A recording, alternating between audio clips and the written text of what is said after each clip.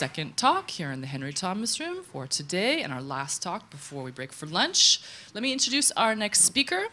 He is a PHP internals expert, author of Xdebug, and an OpenStreetMap and mapping enthusiast. He currently works at MongoDB on the PHP and HHVM drivers for MongoDB. Please welcome Derick Rethans. Correctly pronounced your name? Good, yeah. Okay, thanks, Derick. My name is always a tricky one to get right. All right, well, I don't have to really talk much about myself right now because the introduction has been provided.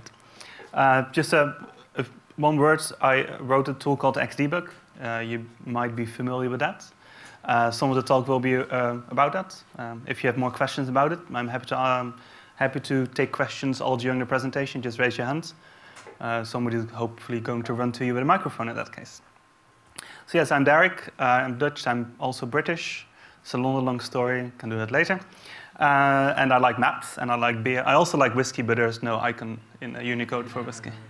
And if you have questions or a running commentary, then use Twitter if you like. All right. So today's agenda is we're going to talk about past, present, and future.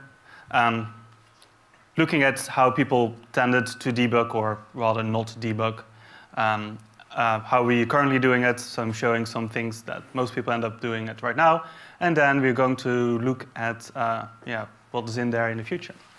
And hopefully some good things.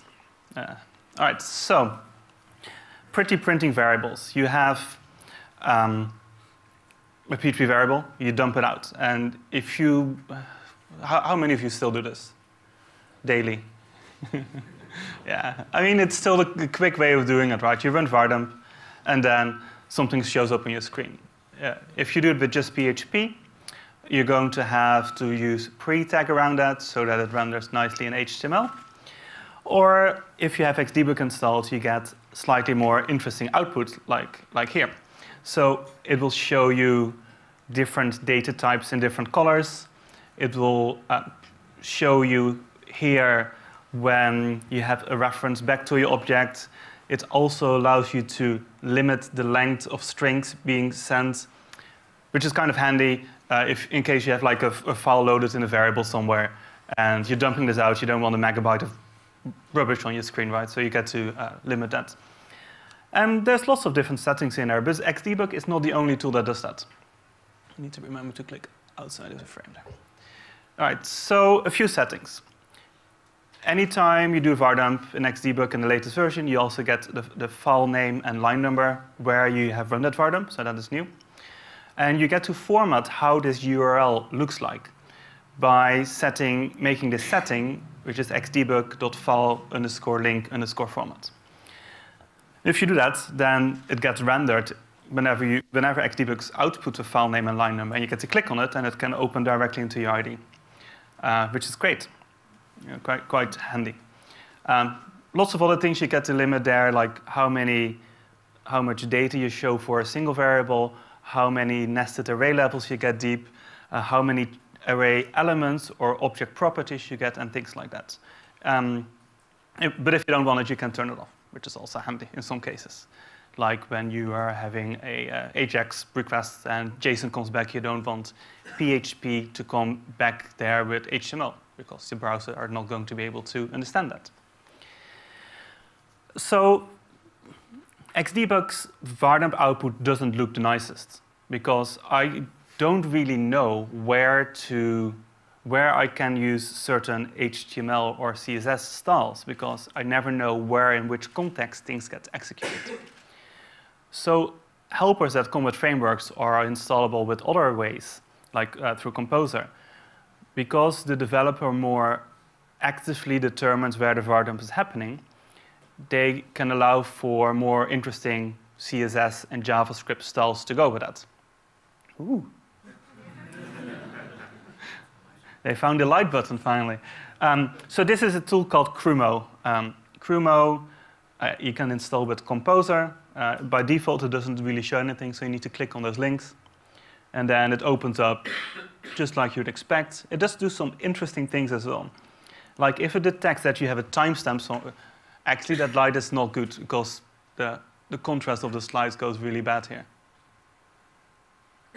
Somebody turn the light back off again. 'Cause I can hardly see it myself here. Right. So on the bottom, it says protected timestamp integer, and then it has the timestamp integer. And Crumo detects that is a timestamp, and then will show you the time that goes with it, which it says it's October 2nd, 2014. Other tools, like the one on the next slides, browsers, is a tool called Kint. Does do something very similar. I don't think it looks not nearly as nice, but I'll show you what it does further down. It sees here that if you have a color string, it also renders that color to go with it. Interestingly, the color is the same as the background of the slide, so that isn't particularly useful here, but it does do that. What this, however, doesn't do is the timestamp. So there's many variants of these tools, but none of them do all of those nice things. So I would just hope they would get together and just sort it out at some point. Anyway. Something in Xdebug which is great if you have somebody else's code base and you don't know what it is doing. Sometimes you get like notes and warnings and errors, and they are being silenced with the @ sign, right? So you get a whole lot of code, and it just suddenly stops working and you don't know why. So Xdebug's scream operator, or its setting, allows you to disable the @ operator. That means that if you use it in your code, then it really doesn't do anything, which is great.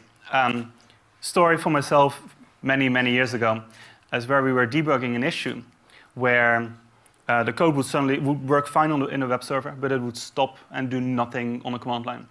And we figured out that, we couldn't really quite figure it out. We tracked it down after several hours to be the @ sign in front of MySQL Connect. When MySQL Connect couldn't find a host or the MySQL server was down or something, it would always throw a warning and then return false. We would check in the code for false to make sure that, well, we handle the error cases, right? But what it doesn't cover is the MySQL Connect function not existing, because that throws a fatal error and it instantly aborts, and you have no idea why. So we couldn't handle that. The stream operator got written that afternoon, or the code for this. All right, something else I'll be looking at is some tracing. And tracing is basically a way, again, if you get code that you've never seen before, getting a good overview of what happens in there. There's different types of traces that you can make in Xdebug. You can make textual traces, you can make parsable traces, and HTML traces. It is probably better to show that than to have a slide for it. So live demo time. Let's hope. I've done this many times. Oh, of course, the moment I say that, the cable falls out of the projector. All right, so what I have done in my browser here, I have installed a browser extension. I think it's called the easiest Xdebug. There was an easy Xdebug and an easier Xdebug before there. There's similar things also for all the browsers, for Chrome and for Safari as well, but just the Firefox one. In here, it gives you 3 icons. It's like enable debug with Xdebug, which we'll get to in a moment. And there's also one for enabling tracing. And when we click that and reload the slide, and let's hope I've given enough offerings to the demo gods, I should get a file. I will make this a bit bigger in a second. So this file is just being created. When I open this, it takes some time. Yeah, it seems to be the correct time. So it shows you every function call that's been made when doing my slide request through the browser. It shows you the time index in the first column. It shows you the amount of memory in use in the second column. And then with the different nested levels, you get to see which function calls which function, on which line, which arguments. You can either have things like, it even shows you the return values of things. Like it shows here that SPL outload register returns true. And with the arrows, you can see which variables are being set and assigned. If you go through this line by line, you get to instantly understand what has happened in your code. This format is very difficult for other things to parse, but there's a different format that makes it all tab separated. It also adds the memory usage and time index for leaving the function as well. And it's pretty trivial to write a tool or a quick script to go through this as a very simple profiling tool. You can easily infer how much memory a specific function is using, or how much time they've been taken, and things like that. And it's a 102-line script. It comes part of the Xdebug download if you download it. You don't get it if you do it with Packle install, but if you download the tarball, you will see that. All right, that's tracing. Make this a bit bigger again. Some new features in Xdebug 2.3 are all requested features by people. So the first one is halt level. You know that whenever you get a warning or an error notice, and sometimes you get those in like a for loop. And in the for loop, you're getting this error thrown 100,000 times because you have so many elements to loop over. It would sometimes be really handy that the moment you get a notice or a warning, that it stops the execution of the script. And that is what you get to configure with xdebug.halt_level. You give it all the notice types and warning types that you want Xdebug to halt your script on. When you set that, it will then abort your script, which is really handy in some cases. Similarly, some naughty code in libraries that you don't write yourself most of the time, they like messing with the error reporting and display error settings, right? I'm sure some of you have had that happen in the past. I know I have. And that is really annoying, especially if it is in a library that you don't really control yourself. So another feature in Xdebug 2.3 is now this force error reporting and force display errors. So you can set these in PHP INI or in an htaccess file. And the moment you set it, you cannot override it in your script. Not with any set, not with other ways of doing it. So it is really that value, and there's no way you can change it. Which means that libraries can't mess up and make your development experience worse. Yep, now this stops working. Oh no.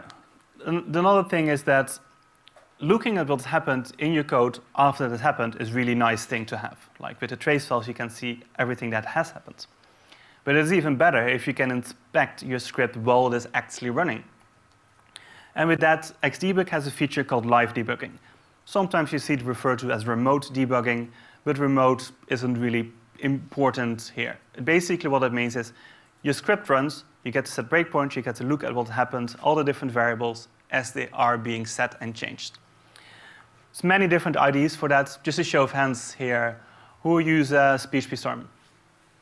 Who doesn't? Okay, so what do the others use? Just Sublime? Atom? Coda? Yeah. Vim, yep.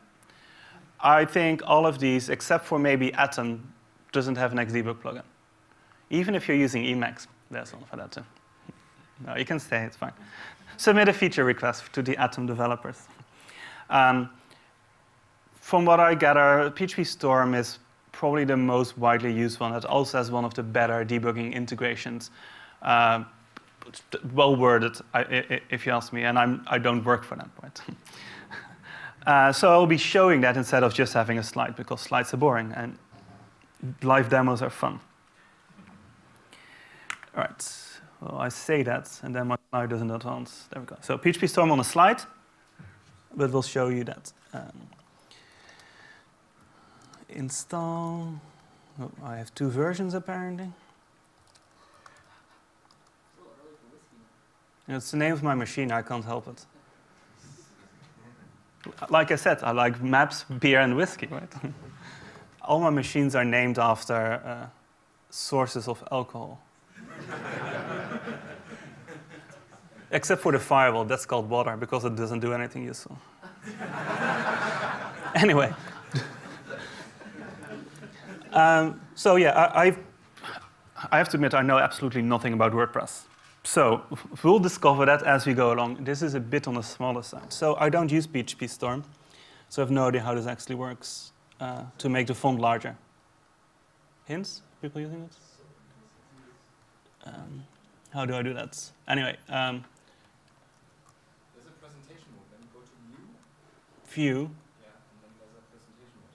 Oh. It does. Now I'm wondering, does the debugger work in this mode? And we're going to find that out very soon. All right, so I'm going to turn off the trace file. That is important that you turn off the tracing, because if you don't, every single request is going to be traced, making that your temp directory is going to be full before you notice it. Okay, so again, this browser extension, I click this little icon, request. Okay, of course.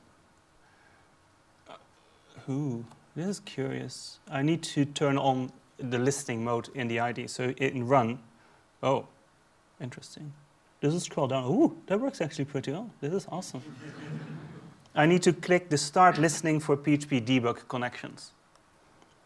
And the moment I do that, it should listen to every request that comes in. So I reload the slide, and it says, ooh, I found WordPress, but I don't know where it is. Apparently, I hadn't selected the project yet, so I get to select the project, and then it works. Oh, yeah, even the debugger works. This is great. Thanks. I learned something here. So I go to the debugger. Console is also interesting, but I'm not having the time for that today. So in debugger, oh, they didn't make the fonts of this bigger. How annoying.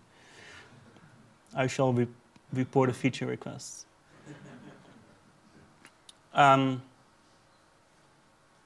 Right, so I thought I'd be debugging WordPress, but I reloaded the slides, so I'm debugging my presentation now instead. It doesn't matter. It doesn't matter. But what you can do, in the bottom here, you see where your current line of code is. And if you step into the function, by stepping, you actually start executing the code. So step into, or F7, I'm going to compose this require vendor autoload stuff. And that'll just do some magic. But you see here in the bottom left that I can still go back to the previous stack frame as well. So you get to switch and see the data for all of your function calls at the moment. There are no variables set, so that's not particularly interesting. Oh, composer, yeah, skip over that. Get loader, it does some things. I will skip out of this because it's not particularly interesting at the moment. So step out, steps out of your current function call, back into the caller function.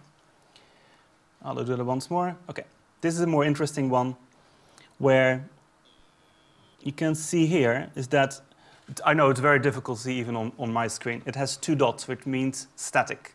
So because this is a static function, you can still see this as it was sort of a object. You also get it if it is a object, so you get this, because that is how you would refer to an object. For statics, you get the 2 colons, and that is something that I've picked. You get to click that, and then in there, well, you can see all the variables that are being set. So in this case, there's a variable called instance list, which doesn't do anything. It has nothing in there yet. So doing some more stepping.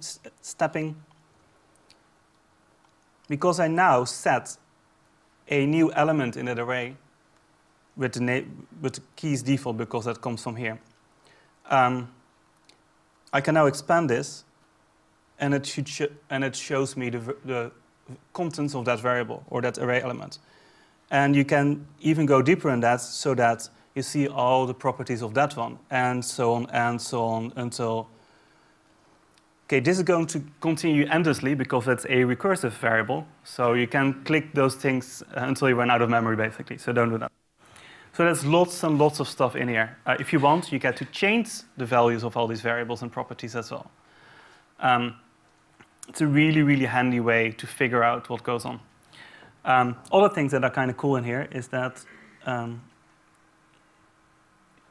you get to set breakpoints by clicking in the border. So a breakpoint is basically means that if Xdebug hits this bit of code, stop the execution of your script. So you don't have to go through all of it yourself by stepping. I'm actually not sure whether this line of code is being executed, so we'll find out. So click resume program, that means continue executing from where we currently are. And that, indeed, it stopped a little bit later. In line 316, I still get to skip back to the previous one, and back here, can basically see everything that goes on. Now, let me go back out of presentation mode, which I will be using many more times in the future. and go back to the slides. I need to turn off the debugger, otherwise I'll be debugging the rest of the presentation. All right, so PHP Storm. If you have never used this before, please have a look at this. Did it turn it actually off? Yeah. Hang on. I didn't stop the debugger, and if I don't do that, then... Yeah, there we go. There's a whole other things you can set breakpoints on as well. You can set them on exceptions when they're being set. You can set breakpoints on warning or notice. So to get a breakpoint in your IDE every time a warning or an exception happens. You get to see the values of constants now. I don't think PHP Storm shows that yet, but I'm sure it will do so in the future. So yeah, there's lots of nice things in there. And that has already been released quite some time ago. To activate this debugger, you need to make basically 3 settings, or rather, you only have to do one, which is remote_enable this thing. What is handy is to also make the setting remote connect back, which means that Xdebug will look at the HTTP headers to find out which IP address made the browser request, and then connect back to that IP address, which is really handy if you are in an organization where you have a shared development machine, so that you don't have to tell the debugger a specific IP address, but use the IP address of the machine that made a request, which is really handy to have, called remote connect back. If you want to do debug unit tests, you can do the same thing. The way how you activate it there is by setting an environment variable. The value of the IDE key doesn't particularly matter unless you're NetBeans, because they want to be special. I don't know. In a browser, I would rather activate it with one of my browser extensions. So there's the easiest Xdebug for Firefox. There's Xdebug Helper for Chrome, and Xdebug Toggler for Safari. There's also one for Opera, but Opera doesn't really exist anymore, so I've left it off the slide. As far as I know, there's nothing for IE. Right, so let's have a quick look at some other things. I've spoken about the primitive debugging with var_dump. I showed you some live debugging. I showed you some tracing. Xdebug also helps PHP unit with code coverage. Anytime you do unit tests with code coverage is something that tells you which lines of your code have been run for each test being executed. And in order for PHP unit to do that, it uses a functionality in Xdebug to collect that data. All right. Adding this functionality to Xdebug is very complicated because PHP's internals are really quite complicated. So whenever I add functionality to that bit, I use a different extension called VLD that tells me how PHP's internal structures are going on.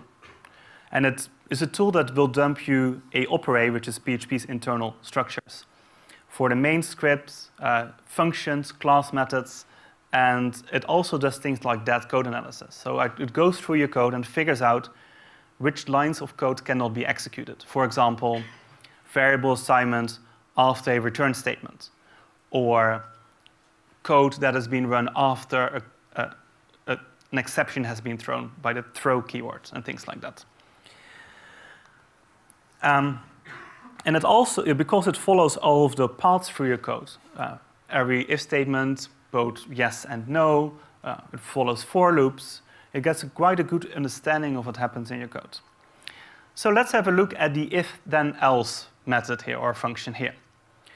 It has 2 states, or 2 variables, really, A and B. And the function doesn't do anything particularly useful. It can echo both A is hit and B is hit, depending on which arguments you put into the function. If you would run that with those 2 statements here, you will see that if you do code coverage, you have covered every single line, because it has covered this if statement that happens whenever A is true or false. Echo A is hit only happens when A is true, and similarly for B hit, which only echoes when B is true. But by calling those 2 functions, we've covered every single line there. But we haven't covered every single path through the function. So even though the code coverage is saying that you've covered 100% of the lines, that doesn't mean you have tested your function for 100%, because you're missing the true-true case and the false-false case. The author of PHP Unit, Sebastian Bergman, he's been bugging me for years to add something to Xdebug to figure out which paths are being executed in your script.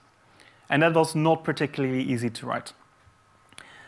Just a quick look at what VLD outputs. It dumps this whole bunch of outputs here.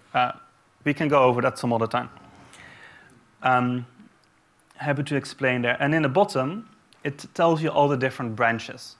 So you remember if then else had 5 branches in there, right? The first one until the first if statement, then the if statement both true and false, and then the second if statement also true and false. So there's 5 branches, but there's 4 paths to it.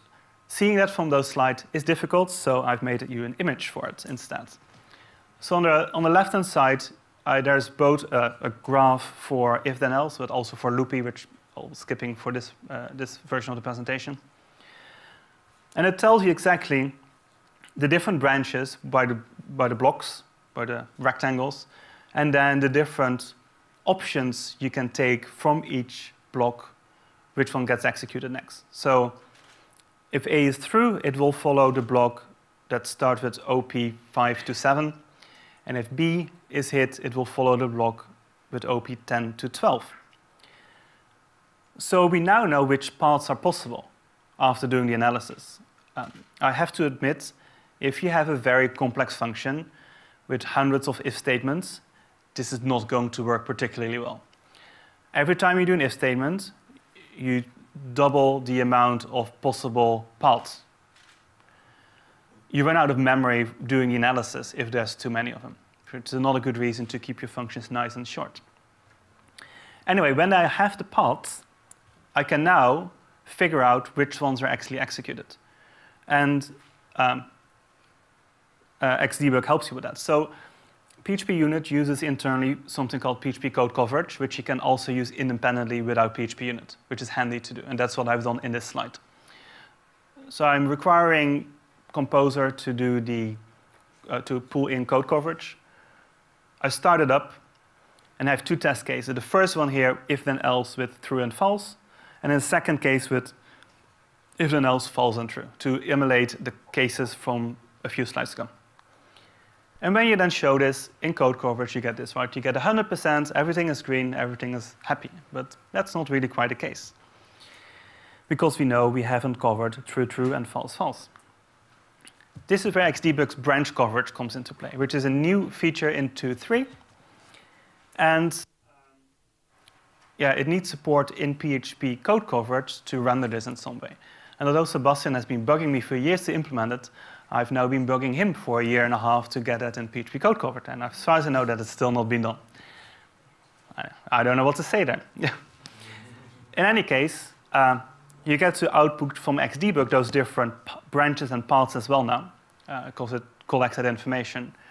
And then you need a way to render this. And that is not trivial, because with 4 possible paths, it's quite easy to do, right? You have a different color for each different path. If it's a solid line, it means it's been followed. If it's a dashed line, it has not been followed. With 4, that is doable. Try to imagine what happens if you have 100 paths, right? It makes it really difficult to then figure out what actually happens. So somebody needs to come up with a clever way of showing which paths have been followed and which ones haven't been, and then give you some useful metrics on. Not trivial to do. All right. Done with that bit, let's look at some time travel. Not into the future, sadly. We're only going to go in the past.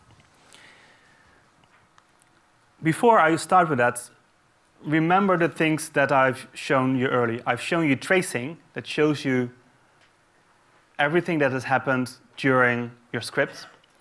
I've also shown you live debugging, where you get to live debug a running script. One thing you cannot do in live debugging is stepping backwards. You can't step backwards is because of several things. Some internal PHP things, like if you have entered a for each loop, you cannot get out of that without memory leaks in PHP itself. If you have executed an insert statement into a database, you cannot uninsert it. If you do update a value, you cannot unupdate a value in a column. You can't do that, right? But it'd be really handy that if you could combine the trace files together with PHP's live debugging, which means that you get to create a trace of your whole execution of your script, and then later give this file to somebody else and run a live debugging session over that. And because at that moment I've already recorded every single state during the execution, I can do a step back and figure out what was the state one statement earlier, which is kind of handy. It actually would allow you to, if you have a hosted, if you produce a product that other people install on their own servers, they're having issues with that. You can ask them, well, enable the tracing, give me the trace file, which will also include the contents of every source file, and things like that. And then a support team, or you, which is probably going to be the support team, will be able to play back and forwards to the execution of that particular instance to figure out exactly what goes on, what caused the issue, because you have everything in there that you need after the fact. So that is something called Wayback, and I've been working on that for some time. It is going to work as another tracing module, like the ones I've shown you earlier, by a different format number. It doesn't really matter which one it is.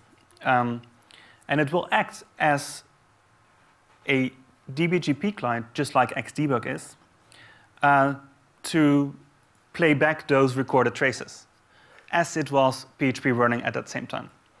It will require some additional functionality in IDEs, like PHP Storm needs to have an extra button that allows you to step back, or a slider that allows you to go forwards and backwards through the whole time frame. And it's quite a lot of work still to be done here. I started working on this and I was happily going along, and then PHP 7 happened. And PHP 7, although for users, it is very few changes. If you write extensions, it is a pain, a massive pain, really. But yeah, that is progress, right? All right, so that means that Wayback is now going to be way in the future, because I need to go back in it. Actually, I have to rewrite it as well, because PHP 7 is so different. It compiles, though, which is always handy. All the test cases pass. But yeah, PHP 7 meant like rewriting Xdebug. Everything had to be redone that touches internal structure, which is about 60% of what Xdebug really does. That took a lot of time. It took nearly a year to do that. But it works now. All the test cases pass. And I released it about a month and a half ago or so. It still has a few bugs in there, but it's good enough for people to use. And if you find a bug, please let me know, and I'm happy to go fix it. So Xdebug 2.4 came out. It also has another tool in there, again, requested by Sebastian for PHP Unit. He wanted a way to blacklist certain functions from being used, because some functions are evil, apparently. I don't know. I don't know what he was going to get at there. And that is something called function monitoring, which will collect every time a specific function has been executed or called by recording the file number, the file name and line number where this function call is being made from. And it looks a little bit like this. So we start the function monitor with start function monitor. You give it an array of functions or method names or static method calls and things like that. You can even give it closures as long as you give it the correct line and file numbers. And then every time that function is being called, it will get added to an internal list, which you get to retrieve by calling Xdebug get monitored functions. And then you get a result like this. So you get a function name, the file name, and the line number where this one was called from. And then if you are a PHP Unit developer, then you can easily tell you, oh, you're using this function in this line, and you really shouldn't be doing that kind of things. All right, so I'm skipping that slide because that's the wrong event for that. Yeah, that's about what I had to talk about.